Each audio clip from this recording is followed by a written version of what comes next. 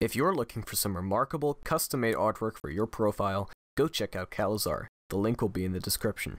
Hey, what is up guys, my name is Zinxo, and today I will be showing you how to create a stunning animated artwork showcase for your Steam profile without the use of any paid programs.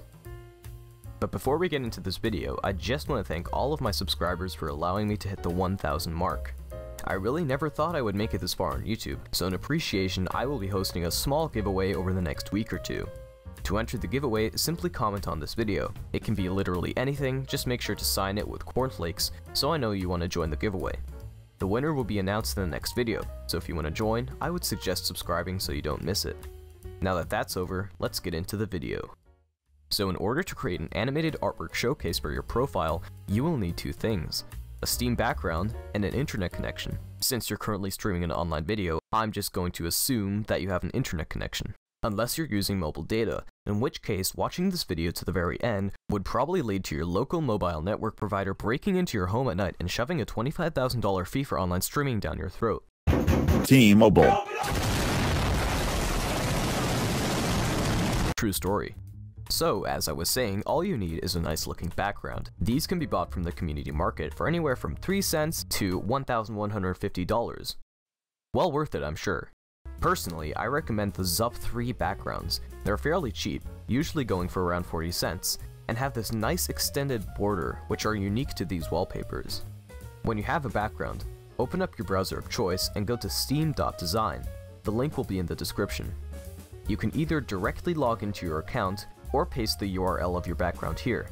To do this, simply go to your inventory, click on your background, view it in full size, and copy the URL on the top. Paste it in, and your background should appear. Click on Customize Cropping, and make sure this box is unchecked. When you're done, click on Download Images, and extract them from the zip file. Next, go to giphy.com/create/Gif Maker. Again, the link will be in the description. First, you must create an account. Then click on Choose Photo or GIF, and select your middle artwork. Here's where you create your artwork. First, enter some text.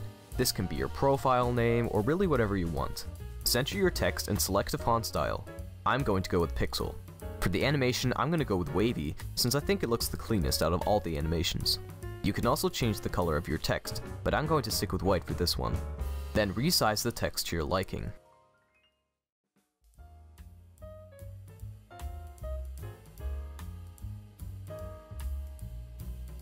The next step is to choose some stickers.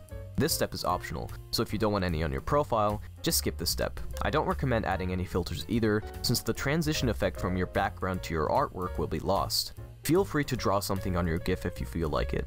When you're done, click on Continue to Upload. Give it a name, it doesn't matter what name, and click Upload to Giphy. Go to your profile, click on your artwork, and download it under Social.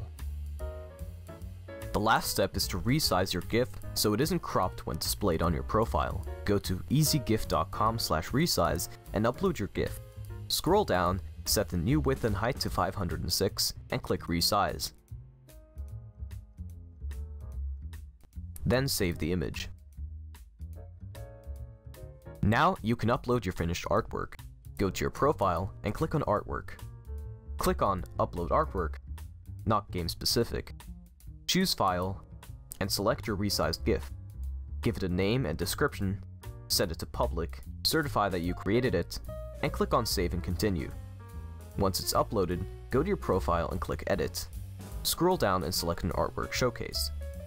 Click on it and upload your GIF. Scroll down and click on Save Changes. And there you go. We made a completely custom artwork without using any paid programs. I'm sure you'll be able to make some great artworks using this method. As always, I hope you guys enjoyed the video. If you did, consider subscribing to the channel, and I'll see you in the next video.